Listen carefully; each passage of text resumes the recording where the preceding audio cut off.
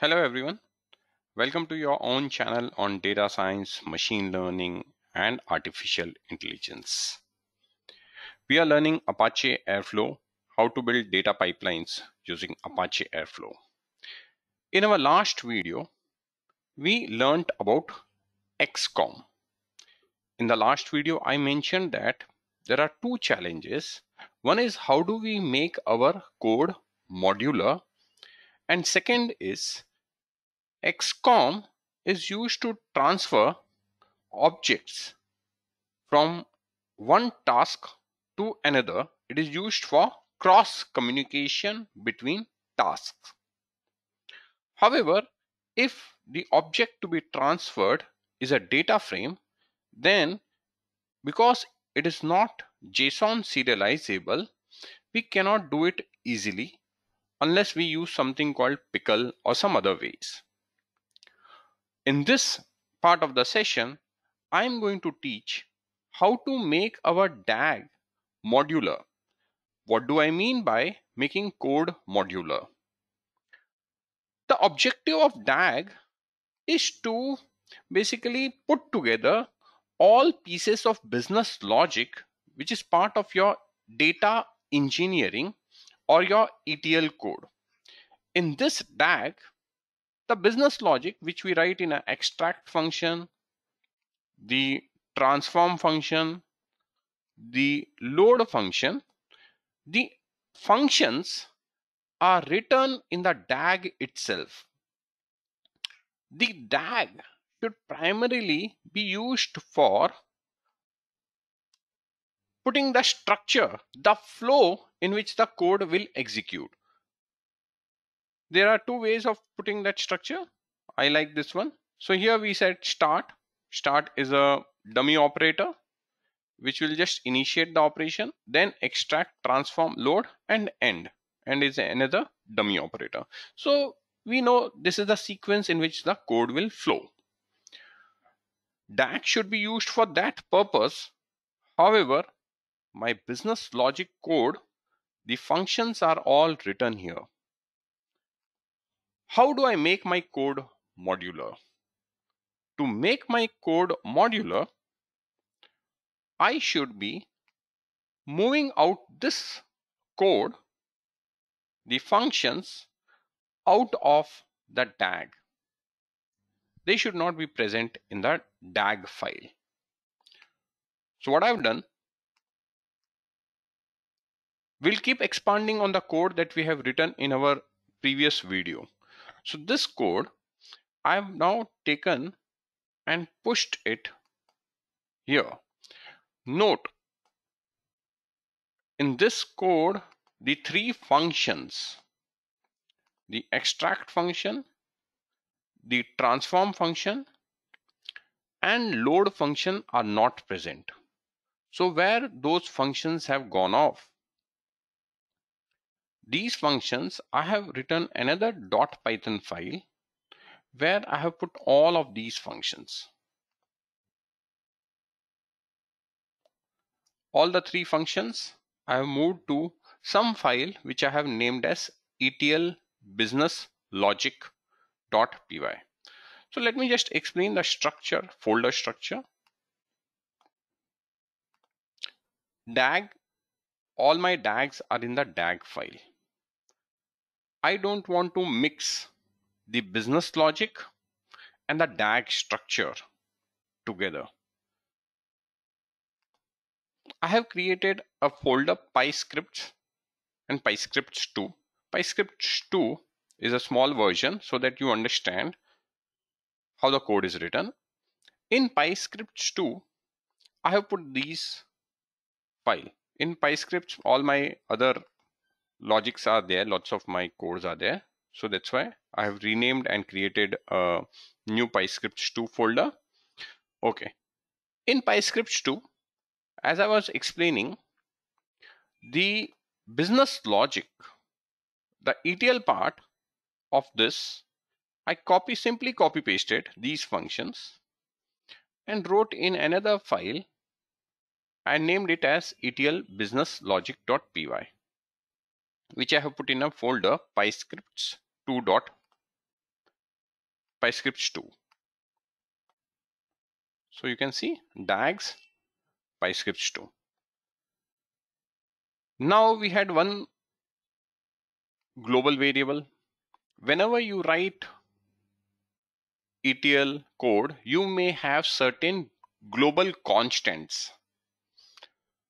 You should create some initialization file or some constants file. I have named it at init.py, and this init.py also I have put in PyScript2. Now let me show how to make this code entirely modular. These are our standard imports. I have added OS package.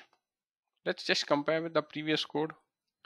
These were all the imports till pandas SPD. I've just added import OS. I have set the folder path where I have init.py etl bizlogic.py, and I change my working directory to that path.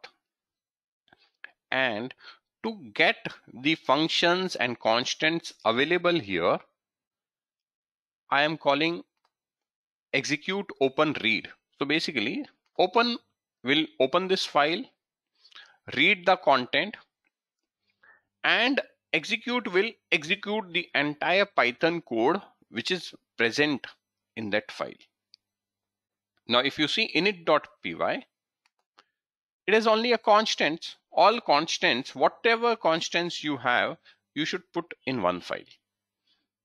So all these constants will get initialized. Second is this file bizlogic.py. I open it, read it, and execute it. Here I have defined all the functions. Only the definition of the functions is present. There is no calling statement, which means all these functions will also get interpreted by the Python interpreter. And finally, when the DAG structure is created, when we are now calling the Python operator and we want to invoke the extract function, because this .py file is already interpreted, the functions has already been available now, so you will be able to access it. As a result, you can see the entire code has now become modular. It becomes easy to maintain and manage this code. What I'll do is I'll just go ahead and execute the code. So here, let me have this uncommented. Yeah. So I'll go ahead and execute modular DAG1. This is first approach of how to make the code modular. So this is my modular DAG1. Let me trigger the DAG.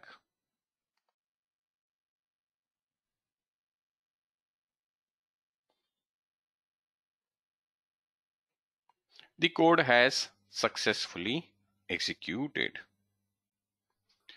Another approach. We have been executing these codes, so I'm not going into detail of logs and other things. Another approach of making the code modular. Here I have used execute open read combination.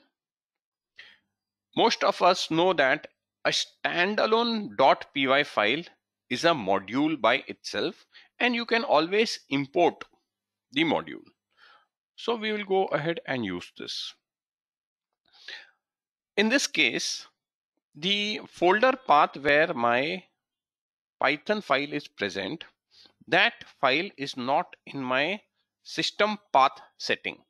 So I import sys.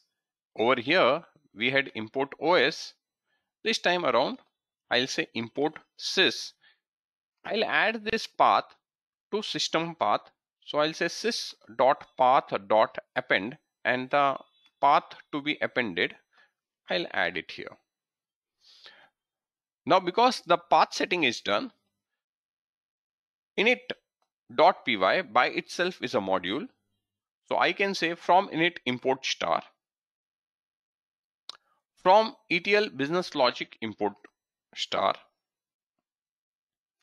So the global constants and the functions will now be available in example modular DAG2.py. Now if I run this code, so this is my modular DAG2. Here I have given this DAG the name modular DAG2. Please note, the file name does not become the DAG name in the interface here. Here in the DAGs, active DAGs and all other things, the file names are not the DAGs. The name you give to the DAG is what gets reflected. So this is DAG2. If I execute this code, I will get an error.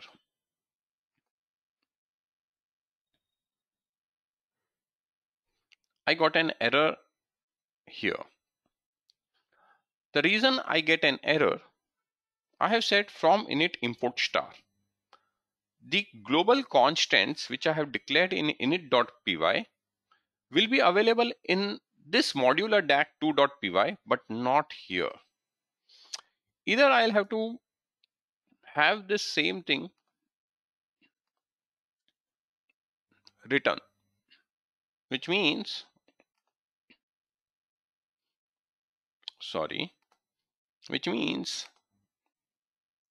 I'll have to write this code over here, set the system path. So I'll have to say import sys also, and then import the init file here. Only then the global constants will be available in etlbizlogic.py.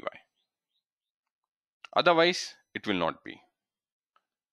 So what I'm going to do is I'm just going to comment this. I hope you understand the solution of how to make the global constants available. If I comment this and now rerun the DAG, the issue was because of that global constant. Let me show you the log also. The log would somewhere mention that value of global variable gv is not defined. Okay, so the global variable was not accessible in the other .py file. Which is the other .py file? That is etlbizlogic.py. And I have given the solution. You will have to import init in that path. For now, I have commented this. Now let's go ahead, run the code once again. This time the code will run seamlessly without any error.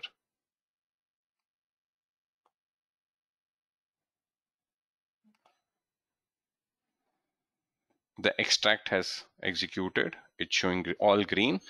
The code has got executed successfully. So I have demonstrated two ways of making the code modular. The entire objective that you should understand is the DAG file which you are creating, it should not be cluttered with business logic. The business logic should be bare minimum here. The DAG should be used to just create the data flow pipeline. I hope you enjoyed the video. The second problem statement which I had left while explaining XCOM was, how do I make a data frame created in one task available in another function?